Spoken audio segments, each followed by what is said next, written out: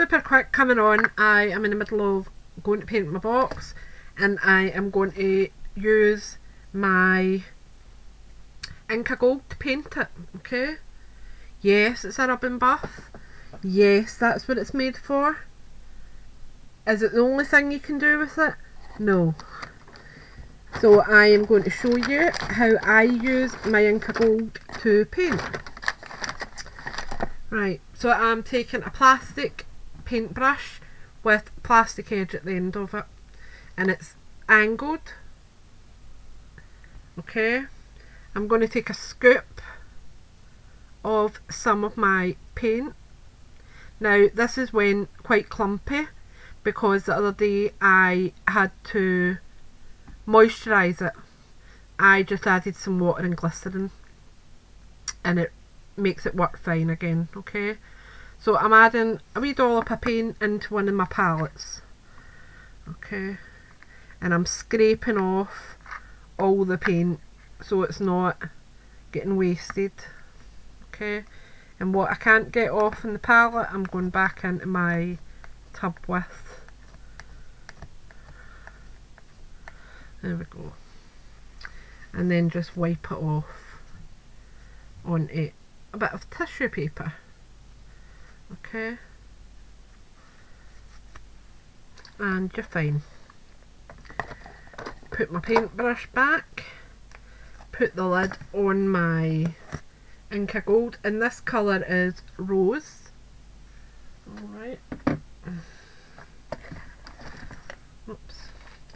I have got some water in my distress sprayer, so I'm just adding a wee bit into my palette.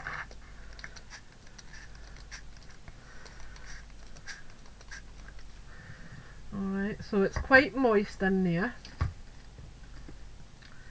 Place that there actually. Oh, everything's falling on top of me tonight. Then I'm going to get my paintbrush again and just give it a wee mush around and just try and liquefy it properly. Okay.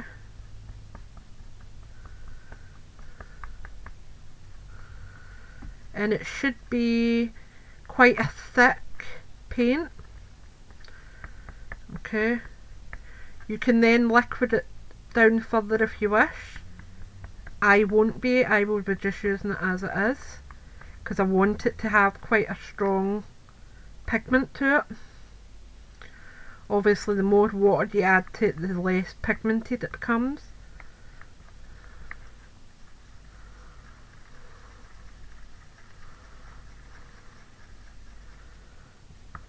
But that's it mixed up. Okay. So I'm just going to clean out my brush over here.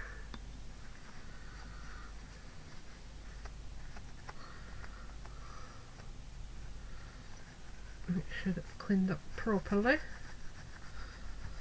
That's this. And just so I don't waste anything, I'm going to clean the brush off. Clean the end of my brush off with my new brush. And I'll just dip that in water now, okay? And then you're just painting it on. Now, as I said, it's quite thick, so just work at it a wee bit.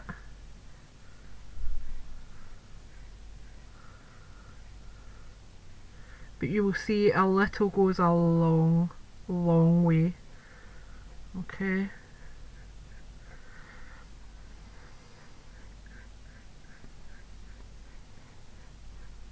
And as I said, just work with it. Any of the dry clumps, dip it back in your water and just pull it over to the side to liquefy it again, and then you can go back in.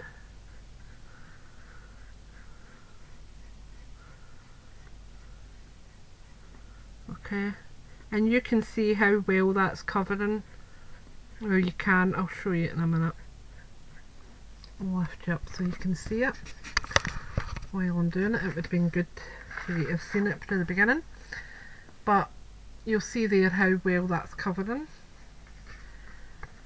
And you're just going in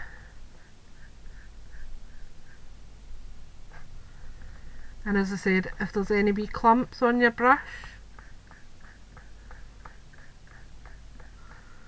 like that wee bit there, take it back to your palette, dip it in, rub it on the side, and then go back.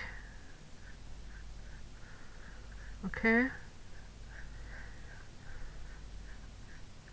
And it just covers beautifully. And as I said, you can rub those lumps out, because they are just pigment, they're just colour, nothing more. And honestly, a little goes a long way with this stuff. That's why I chose this, because the pigment's so strong, and I knew it would colour it and cover very well.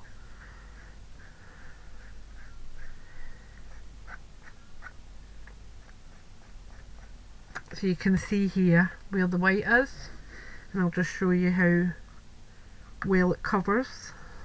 So you're just going on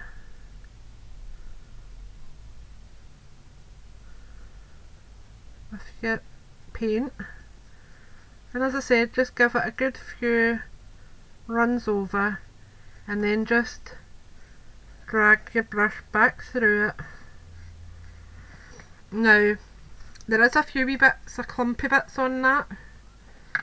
What I would do, I'll just set that there a wee minute, is just get a bit of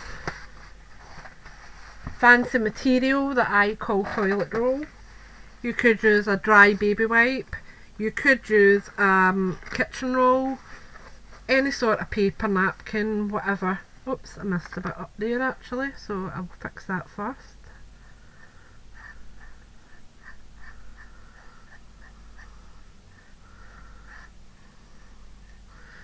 There we go. And then all you're doing is just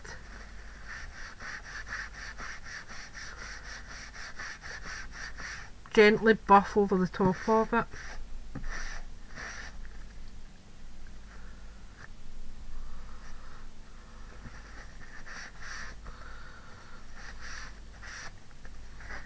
And you'll see it comes up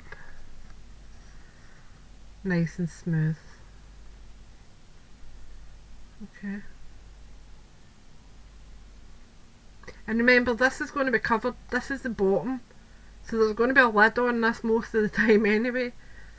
But I like things to be done completely, so that's why I'm making sure that it's all covered. But you don't have to. If you're not bothered with it, don't do it. But if it does bother you, feel free, and as I said, look at the other side. You can see it on that angle there, how well it covers. It's just perfect. So think outside, and remember, use your products differently. They're not always just what they say on the tin. Okay, thanks for watching, speak to you soon, bye for now.